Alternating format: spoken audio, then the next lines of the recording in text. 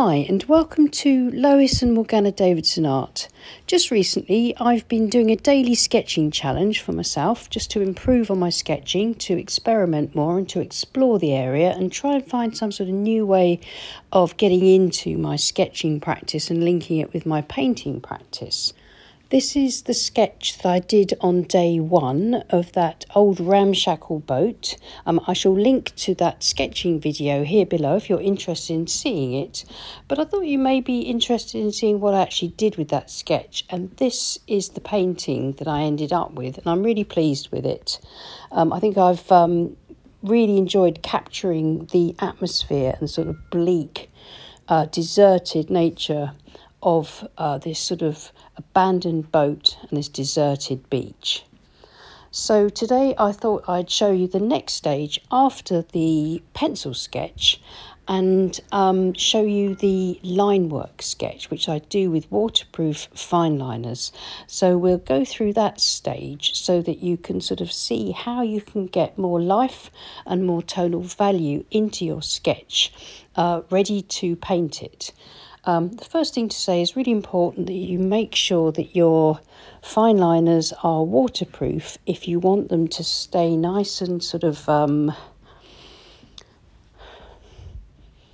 want your lines to stay nice and crisp. Sorry, I couldn't think of how I wanted to explain that. Sometimes it's good to use non-waterproof ink because that will run and flow and add to the effects, but the effects that I want here is just simply an outline and some shading. I'm using one of my go-to brands for this. I like two brands at the moment. One is Faber-Castell, which I'm using here. They are the Artist's Pitt pens and they're filled with Indian ink. It's waterproof, the nibs are lovely, you get a good selection, or you can get a good selection of different types and sizes of nibs, which is really useful. And the other brand that I like are the Pigma Micron fine liners, also waterproof, and they also come in a really good range of different size nibs to suit every sort of purpose for this kind of drawing. The size that I'm using today is a 0.3mm nib for most of it, and then I'll use a 1.5mm chisel tip nib to put in the dark shading.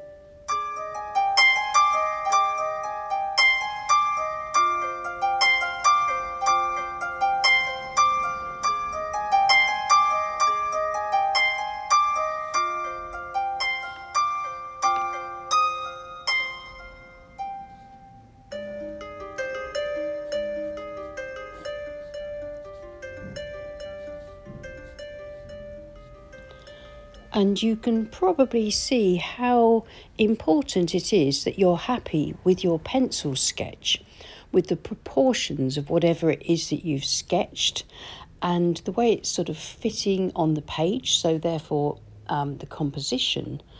Because once you start inking in your outline and your shading, then it's really difficult to make any adjustments. So as I said, make sure you're happy with your line work and use an eraser just to correct anything that you think just may be slightly out of proportion or not quite right. And then when you do your line work, the more you practice, the more you'll discover your own style of line work. There's no wrong or right way of doing this. The only right way is what you enjoy and the way that you like to see the marks on the page.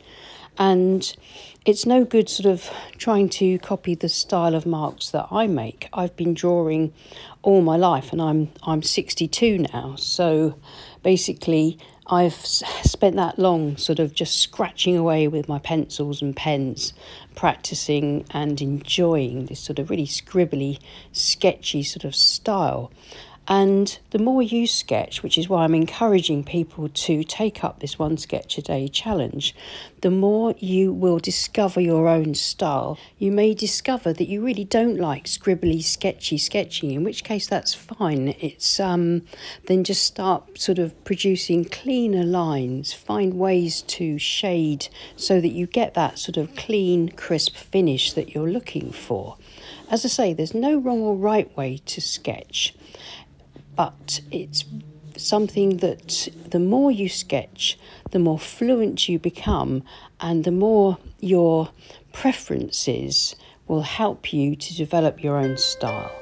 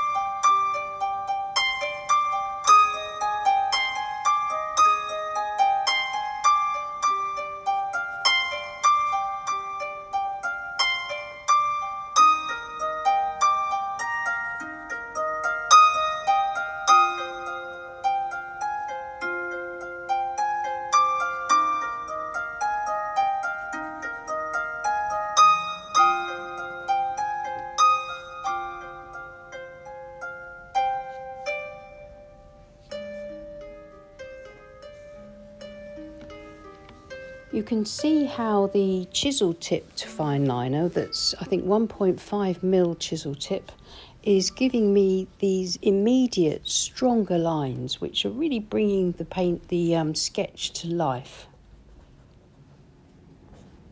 Those dark tonal values and shadows are what add depth and dimension. And with the line and wash, we are creating a lot of the dark values, nearly all the dark values, with our fine liners. If we choose to, you can take a lighter touch and just use the fine liners for outlines and maybe a little bit of shading. That's quite a style that's used quite a lot. But I like to use my fine liners to get in and block out some of the darkest shadows for a really strong contrast. And then I generally use my paint application when I put the washes in, mostly for light and mid values, leaving some of the white of the paper for the remaining light values.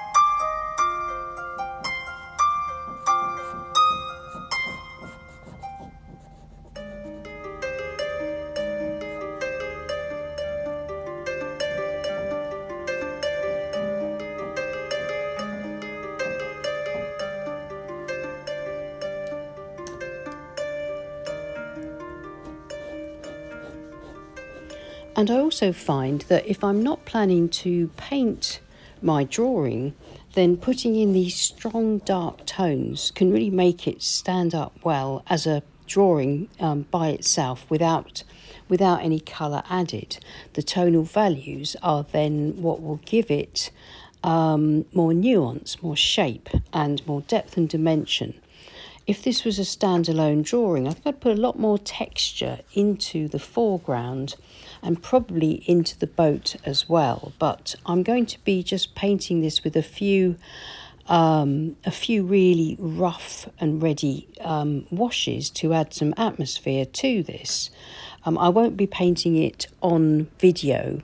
I'll be painting it off video because this really is sort of a lesson to talk about the line work. When you do the line work, you can, of course, then paint it in any way you choose.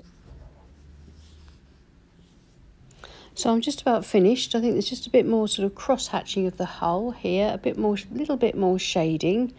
And then this is how I have left it. And then what I usually do is just leave the drawing for a while and think carefully about it and try and decide what approach I want for the painting. And this is what I ended up with. I really enjoyed the reference photograph, which if you're interested in seeing that's included in the drawing video, which, as I've said, is linked in the description below, so take a look at that. And so I decided to be inspired by the really sort of painterly and artistic quality of the photograph for my final painting. So I hope it was helpful seeing how I build up the line work on top of an existing pencil sketch like that. If you're a member of Patreon, don't forget to share your beautiful sketches and paintings in the private Patreon Facebook group where we can really enjoy seeing them. And if you're not, then you can share your work on Instagram using the hashtag #LoisDavisonArt. I pop over there every couple of days and I'll be able to see your work. So thank you so much for watching, and thank you so much to our wonderful Patreons who support us and support this channel. And if you want to support the channel, then please hop on the link and go and support either Morgana or myself on Patreon. And welcome to all the new patrons. It's wonderful to see you over there. So I'll see you again soon. Take care and happy painting. Bye.